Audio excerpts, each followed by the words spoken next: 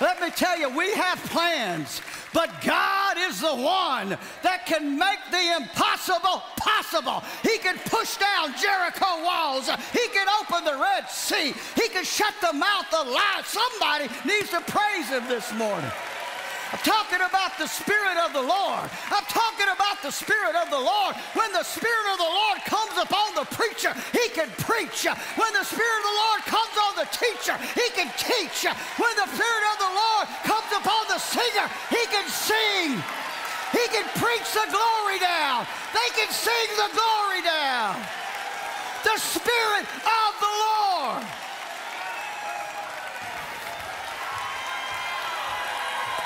Listen, I'm jumping ahead. When the Spirit of the Lord comes upon you, Noah can build an ark. Moses can stretch forth his rod and the Red Sea open.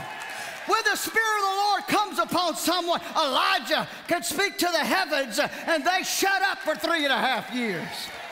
Oh, when the Spirit of the Lord comes upon Elijah, he can take his mantle and strike the waters of Jordan, and the waters will open.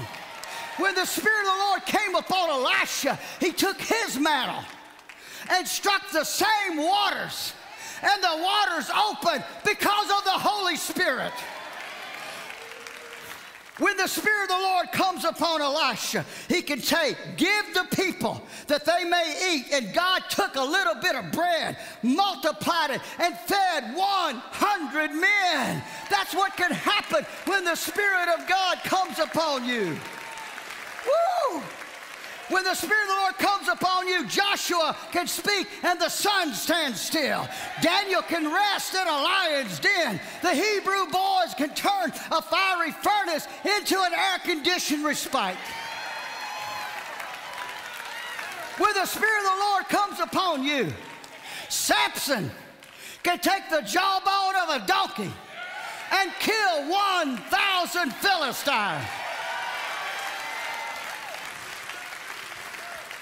When the Spirit of the Lord comes upon you, a blind Samson, his head had been shorn, his strength taken from him.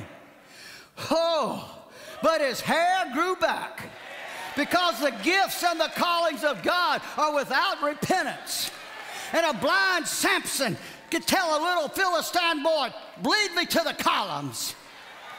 He walks up to the columns, puts his arms around those columns, and he said, God, anoint me one more time. And the Spirit of the Lord came upon the man of God, and Samson pulled those rocks and slew the Philistines. He gave himself his life. Peter's shadow could heal the sick.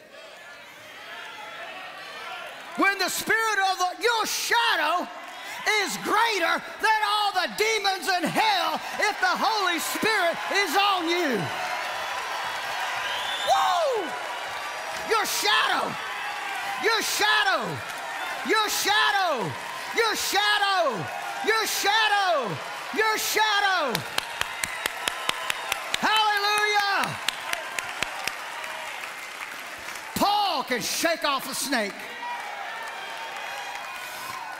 But if the Spirit of the Lord comes upon you, like it did David, David can kill a lion. David can kill a bear.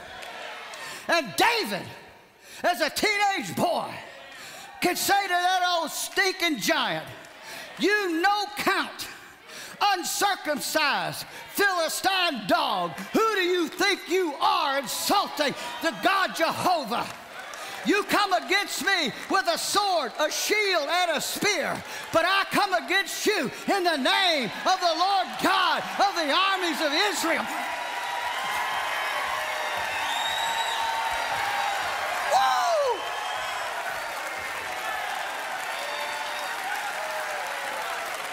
And that little 17-year-old arm, you know, they right now, we got a few pitchers in baseball. They can throw that baseball over 100 miles an hour. That's fast. But when the Holy Spirit came on that arm, little rock, it wasn't a big old, just a rock. when the Holy Spirit came upon that arm, that arm got infused with a power greater than jet fuel, the power of the Holy Spirit. And when he flung that rock, it got faster and faster and faster and faster and faster. You see, the faster something travels through space, when it hits something, because of the speed it picks up. Woo! And there stands that giant, 9 feet tall, covered from head to toe with armor except one little spot.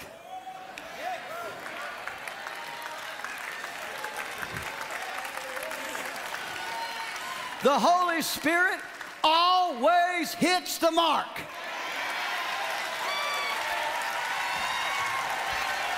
Woo! That just popped into my head. The Holy Spirit always hits the mark. He'll tell you what to preach. He'll tell you what to sing. He'll tell you what to teach. He'll tell you who to witness to. When the Holy Spirit comes, took that little rock, and the Holy Spirit can't see it with the eye, guides it like a rocket. And that giant sneering, laughing, who do you think you are, you little pipsqueak? Shboom!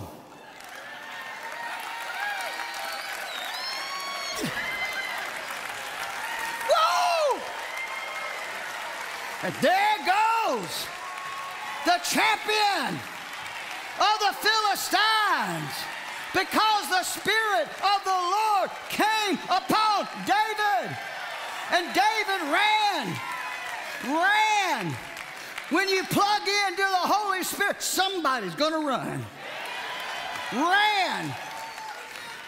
Jumped on the top of the carcass of that dead Philistine dog. Yanked that helmet of his off. Pulled his sword out. Chopped his head off. Picked his hair out by the head. Held the bloody head. And then the Bible said he stood on him. Stood on him. Because he had a little note.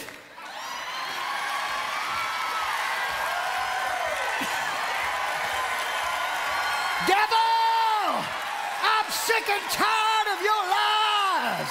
And I got a message on the bottom of my... Woo! Hallelujah! Oh, you're not going to lord it over me. I'm going to lord it over you.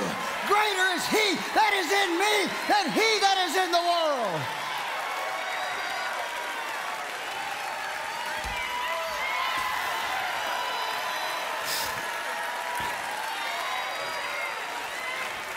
Devil, devil, see what I did to your champion.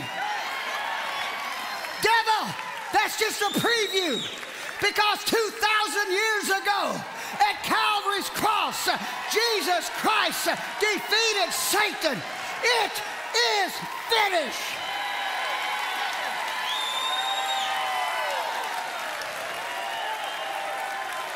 Woo!